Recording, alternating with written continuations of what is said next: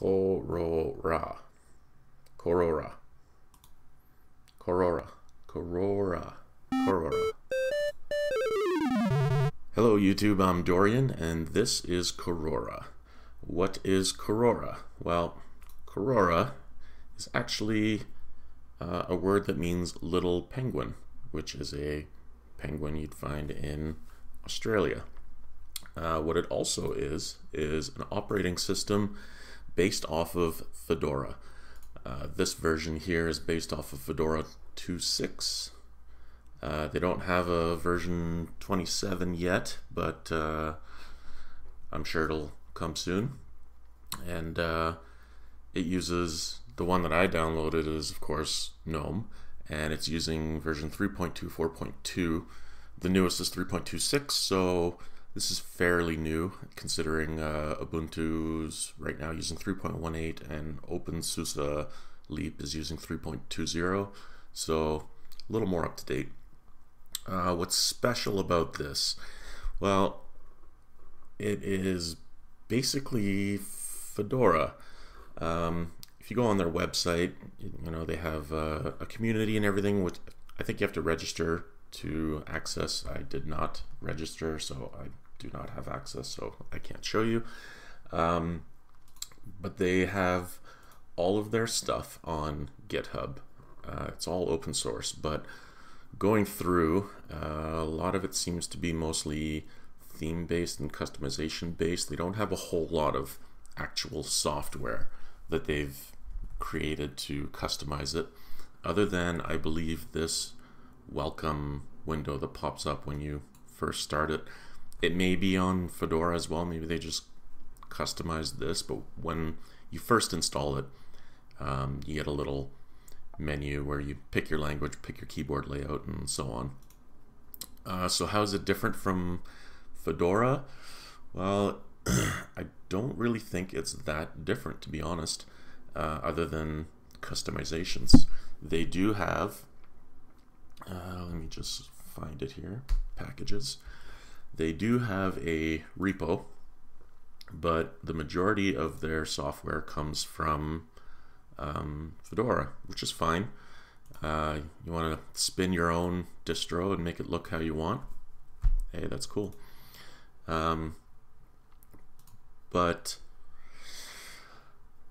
I don't know what direction they were going when they chose the software that is included, because I think it's actually a little strange. I mean, Audacity is fine. Boxes even to run virtual machines is fine. But then they seem to have just included a little bit of everything, along with the standard Fedora stuff. GIMP, awesome. But Darktable, this phone software, what else was there? There was a couple of other things, project management, sound converter, sound juicer. They just seem to kind of throw in a bunch of stuff just to have a wide variety of things.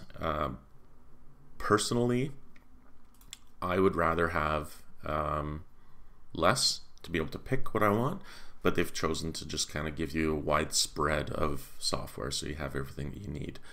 And they've also included SE Linux, the security enhanced Linux, which if you're running a server or you want to play with that type of stuff, that's fine, but for the average user, I don't think you would touch it. I've played with it, but I don't actually use it. The themes are their own, but I of course change everything. I really don't like Numix, so I always stick with the good old ArcMaya and Mocha combo. But one thing I found is when you boot up, for some reason, for one quick second when the desktop loads up, it shows the default icons and then switches to the Mocha icons. I don't know why. Maybe it's just something to do with the display. Speaking of display, this is installed on hardware, and by default it uses Wayland, and it will not load up if I use X11, if I use Xorg. I don't know why. I tried installing, I have my hybrid video card, so it's an Intel and NVIDIA.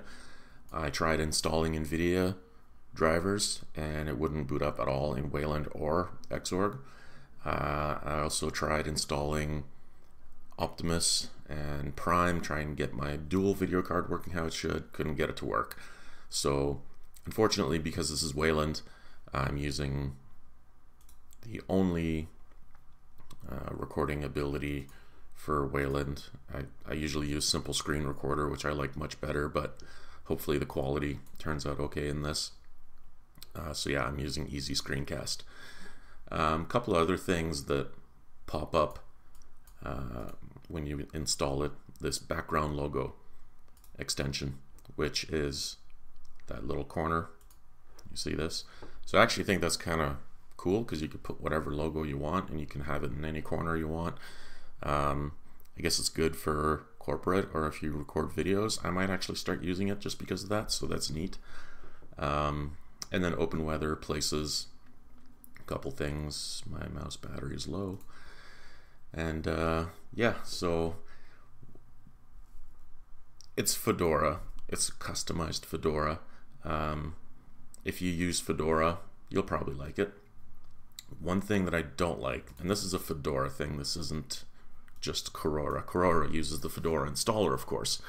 So when you're installing, you pick your language, you get to this window, and this is where you pick time, date, keyboard, and your installation destination. This I find really odd, and I'm not a big fan. I have multiple drives in my computer, so I would pick my drive, and I want to customize, because I have a lot of partitions on my system. So when you pick your partition, you get this weird thing. Mine, I put some fake partitions in here just to give you an idea, but this is how it shows up. And so I guess you just type in your mount point and then go from there. But it doesn't make sense. I'm used to seeing the beginning to end of the drive type thing. So, sorry, I'm using a scaled. Let me just do this. Sorry, it's going to be a little small, but the scaled part is messing up my mouse. So, let me just do this. You have to go advanced, this Blivet GUI. And now it shows you something that makes a little bit more sense. So you've got your free space here. This is like how my drive was, because I have multiple operating systems installed already.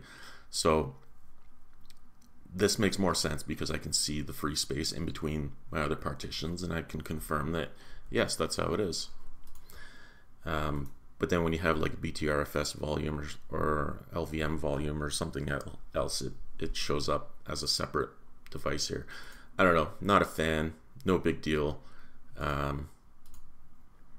Not really a deal breaker, but was not a fan of seeing that when I was installing it. Just, I don't know why they couldn't just lay it out. But again, that's a Fedora thing, that's not a Korora thing. If you like Fedora, you'll like Korora. It comes in the usual GNOME, where are they? GNOME, KDE. Let me see here. Yeah, so you just pick your version. Right now it's only 2.6, and then they have Cinnamon, GNOME, KDE, Mate, and XFCE. So you just pick the one you want, hit download, and off you go. Another issue that I have with Korora, I know it's an ACPI problem, but the machine will not shut down properly or reboot. I just end up at a terminal saying system halted, but then I start getting weird CPU hanging issues.